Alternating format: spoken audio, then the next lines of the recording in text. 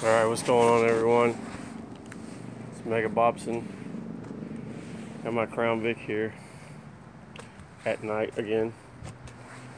So, the issue that I'm having now is, I would say, okay, it started, today's Monday. It started on Saturday night when I was going to pick up my kid. Started a rattling sound, but what's weird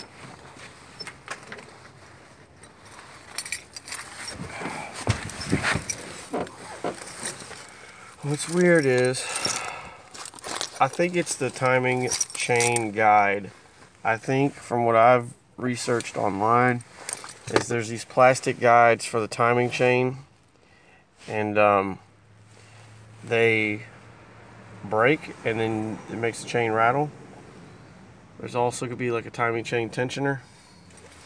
So anyways, but what's funny is when I turn the heat on, it rattles hardcore, but when I turn it off, it stops. So here we go.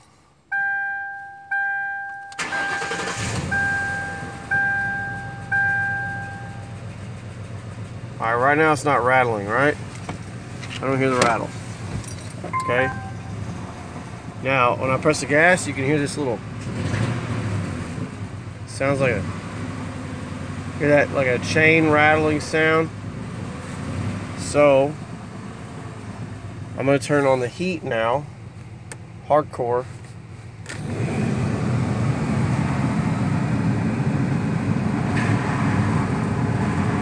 Now you can definitely hear a rattling sound.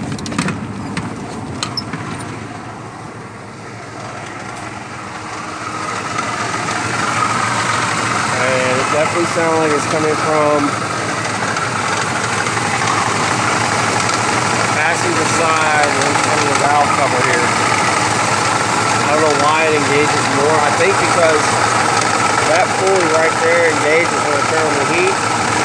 And that one was squeaking earlier. I put a little WD-40 in it, but it's like a little bit loose.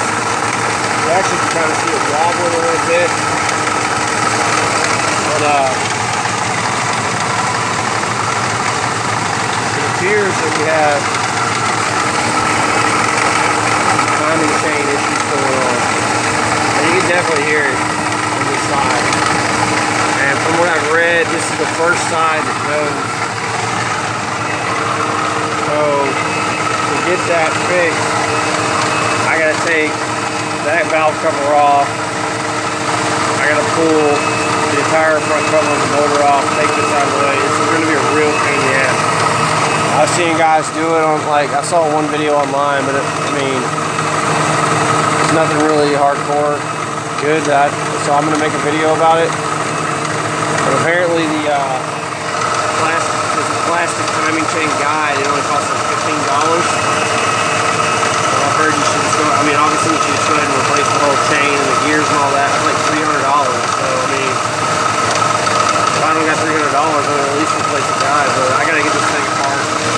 So, this weekend, Saturday, start Friday night when I get off work, I'm going to take it apart and get to it. Now, I've heard a lot of people that say you can drive them and drive it easy. You know, people drove for 5,000 plus miles with timing chain rattle.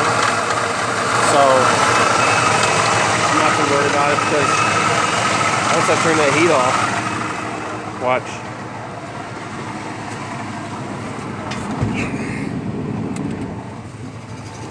It stops rattling.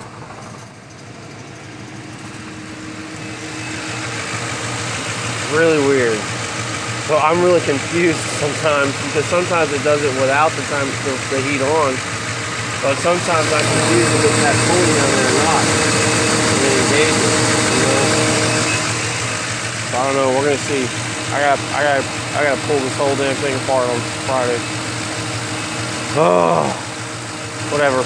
I enjoy working on cars. It's fun. Give me something to do. Keeps me relaxed. So, we'll see how it goes.